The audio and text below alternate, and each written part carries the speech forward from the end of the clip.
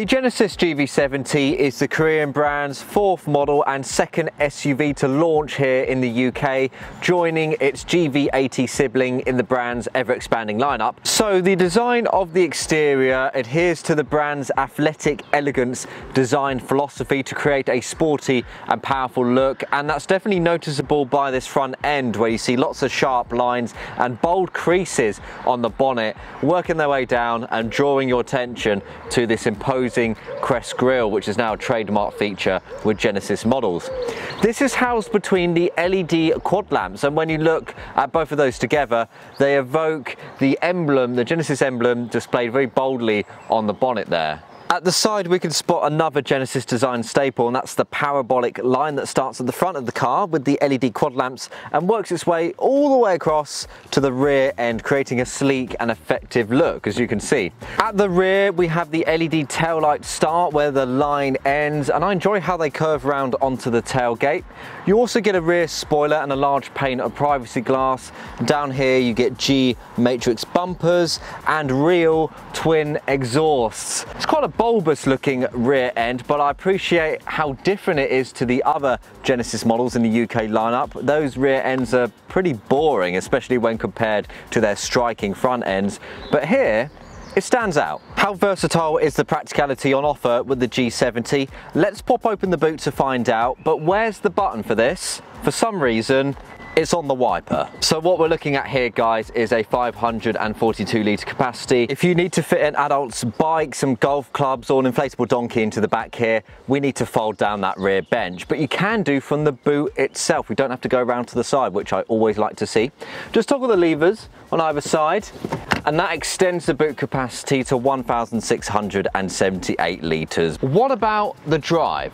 Let's go and take it for a spin. Okay then guys, we're behind the wheel of the GV70 now. Much like other models in the Genesis UK lineup, this one has been subjected to exhaustive testing on Europe's most challenging roads, including the famous Nürburgring circuit, all to ensure that it's optimised to handle our weird and wonderful road surfaces. And is this the case? Well, we'll find out in this driving section. You get that all-wheel drive system as standard, and this is nicely complemented by the optional electronically limited slip differential, and that allows you to send 100% of the torque to the rear wheels, allowing this car to keep moving in even the toughest of terrain. And there's some nice driving modes to complement this, and I'll talk about those in just a moment. But I've found that the engine doesn't respond as quick as I'd like to presses of the accelerator. It's also quite slow to slow down when you need that instant hit of acceleration to, I don't know, shoot off a roundabout, for example. There's also 3 different terrain modes with the GV70 that are unique to this model in the Genesis lineup. These retune the suspension, the traction control and the 4-wheel drive system to provide extra grip on slippery surfaces and off-road conditions. So if you just flick the drive mode button down there in the center console, push that in, and you're then able to select between the snow, mud and sand settings. The GV70 is around 200 grams heavier than the Q5, and this has an impact on the driving experience. The body lean around corners is quite severe. You'll often find yourself over in the corner here as the bolsters don't do a great job at holding you in place, and that's worse in the back. We've actually had problems filming this driving section as the camera keeps swaying off of its tripod when I go around harsh corners there. Wind noise is nicely subdued. I can't hear any bellowing from the mirrors or the windscreen.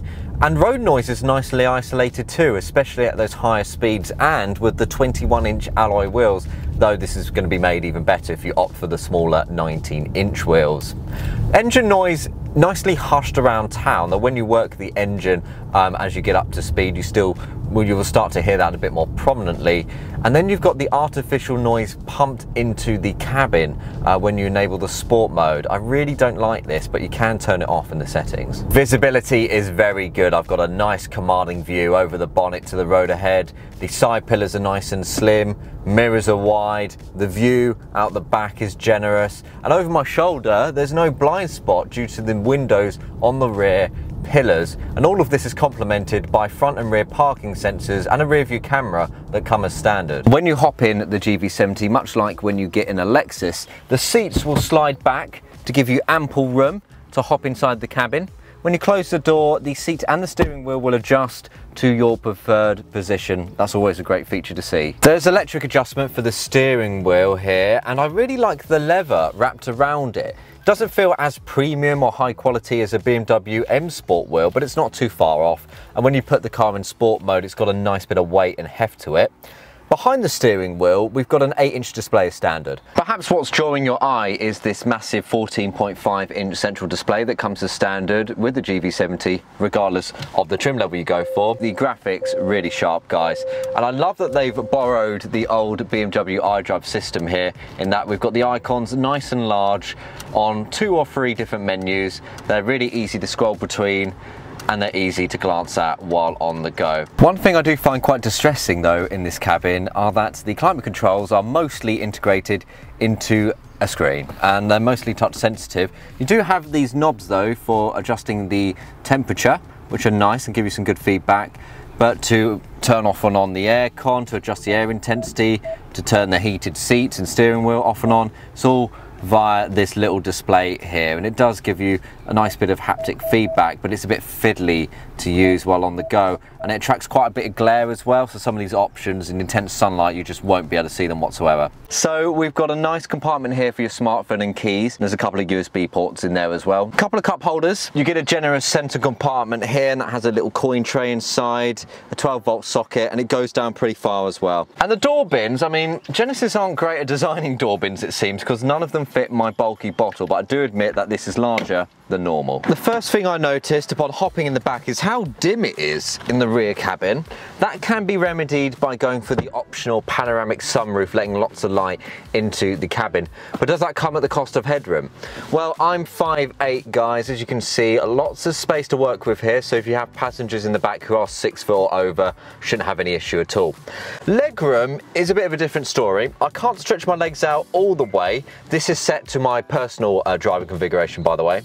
My knees are quite high up as well, but I'm not uncomfortable.